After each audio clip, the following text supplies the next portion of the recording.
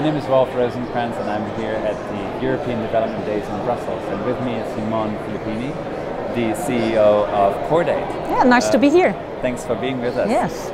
So you've been a development worker and leader, and then you went out of the business for 6 years, and now you're coming back. Well, basically I was a Dutch diplomat, and I have always been involved in development cooperation. And what strikes me after coming back as the CEO of Cordaid recently is that basically the agendas move so slowly. I sometimes have the feeling that, you know, so much paper is being produced, but so little changes in reality. I did some field visits lately, and there it has struck me again that, you know, it doesn't move on sometimes, seemingly. Also the cooperation between partners, the way internationals deal with stuff, it goes too slow. I can really tell you, it goes much too slow. We have to speed up developments. So what do you think are the barriers? The barriers? Oh my God, sometimes they're really kind of perverse in a sense.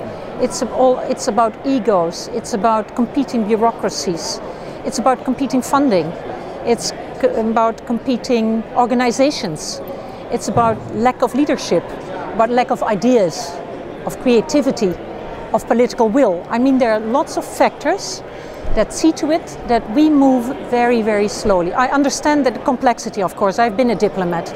I know that the world is not simple, but after 50 years of development cooperation and development support, international dialogue, I think we should move faster than this.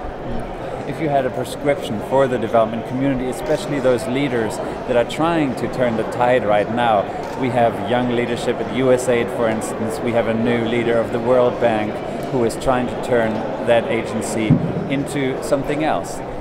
What would be the 2 or 3 prescriptions that you would give these people? Well, prescription is always a dangerous word. There are no real prescriptions. But certainly, I think to get real is very important, to get over the egos, to make a system in which there is complementarity, but no competition between the organizations. They have to be mutually accountable also toward each other. Inclusive, we're all working for the same goal, but sometimes it sounds as if we're not working for the same goal. I think UN, European Union, NATO also, of course, to a certain extent. We all, and the regional organizations, we have to be willing to put the agendas together. And then, of course, we have to start listening to the country level leadership. And we have the Paris Agenda. We solemnly said we will align our policies to the national agendas, but in how far are we doing that? We want to keep a grip on what's happening there, and we don't allow national governments sometimes to make their own mistakes. Let's be honest. I mean, you see that all the time. But I think overcoming egos, getting serious with what has been agreed on paper, because there's wonderful agendas. The new EU agenda is fantastic. The high-level panel of the UN for the agenda post-2015 is very appealing. Maybe it can be sharpened a little bit here and there, but it's appealing. We have so much good intentions. But let's start really implementing those agendas. You've been a diplomat, so you know that every euro you need to really account for. And if you don't, then at home there's going to be problems. So how can you square that challenge? Well, I see the point, of course, but let's also be honest there. We cannot account for every single euro. So you have to take into account that you will lose some money on the way. But at the same time, countries have to be able to make their mistakes. Of course you need accountability frameworks, that's for sure.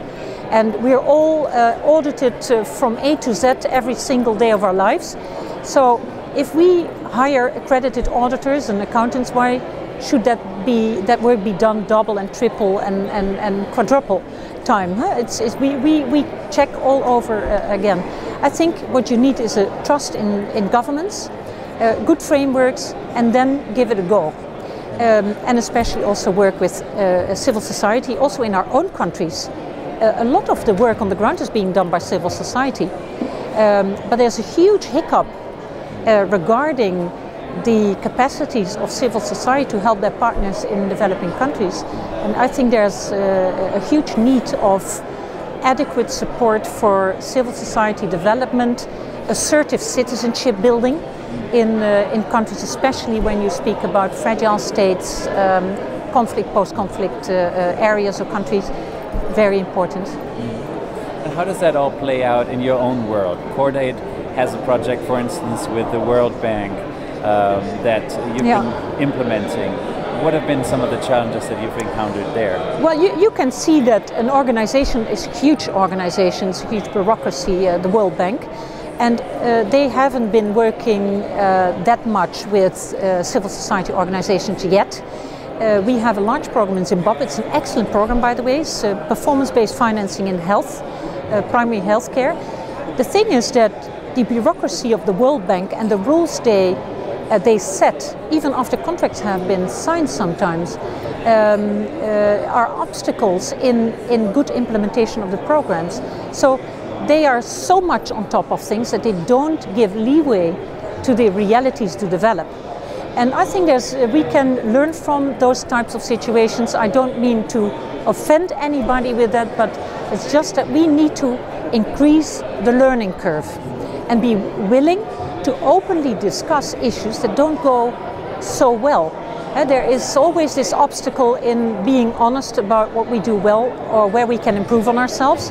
And I think it would be great if there would be a more open dialogue on the basis of confidence and shared objectives instead of lack of confidence and distrust and the idea that we don't share agendas, because we share agendas, all from our different perspectives. Me now from an NGO perspective, others from government perspectives, others from multilateral perspectives. But we all want to go in the same direction, and that's for 2030, of course, zero poverty.